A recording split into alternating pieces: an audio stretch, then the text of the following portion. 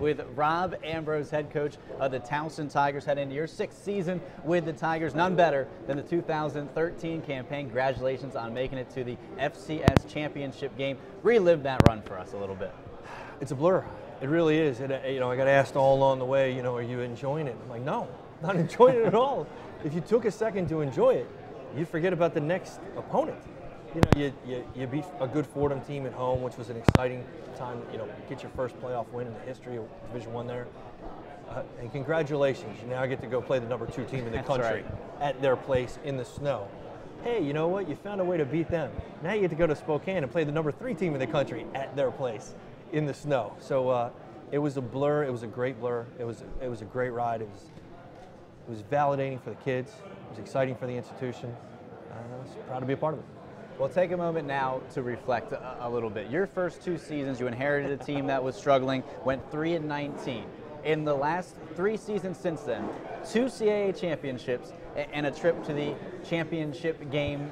Did even you think the turnaround would be this fast, this successful so quickly? I knew that we would win. I really didn't have any question about that. I knew that the kids that were either in the program or the ones that we were recruiting, along with the administration, were committed to a vision of sacrifice, of effort, of teamwork, of chemistry, and having all those people moving in the right direction. I knew we had no choice but to be successful eventually.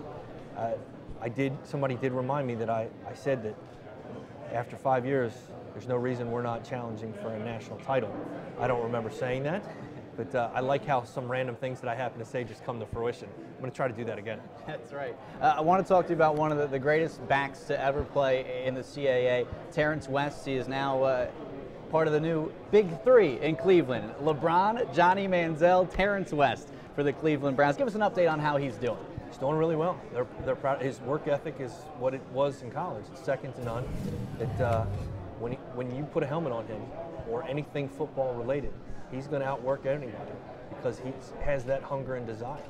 The thing that is exciting for him, I know personally, is that Randall Harris, who played right tackle for us, is actually in Cleveland with him.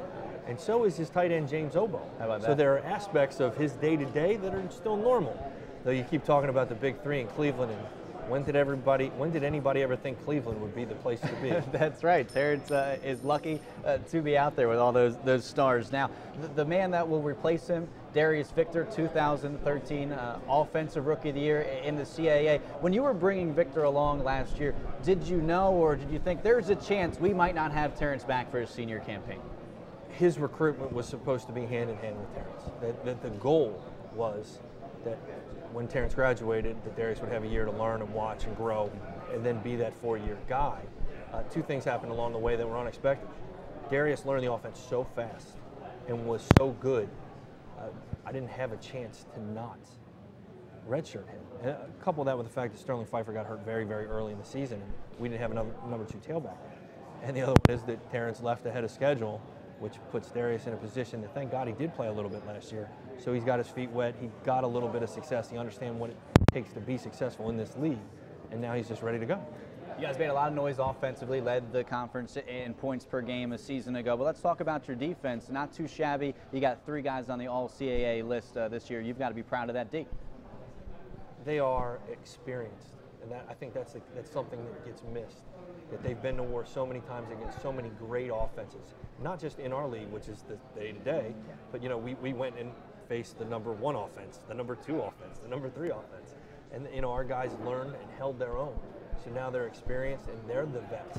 We're replacing an entire offense. So the defense, especially early in the season, is going to have to carry the load leadership-wise. Well, thank you so much for your time. Congratulations on everything and much success this year for 2014. Thank you very much.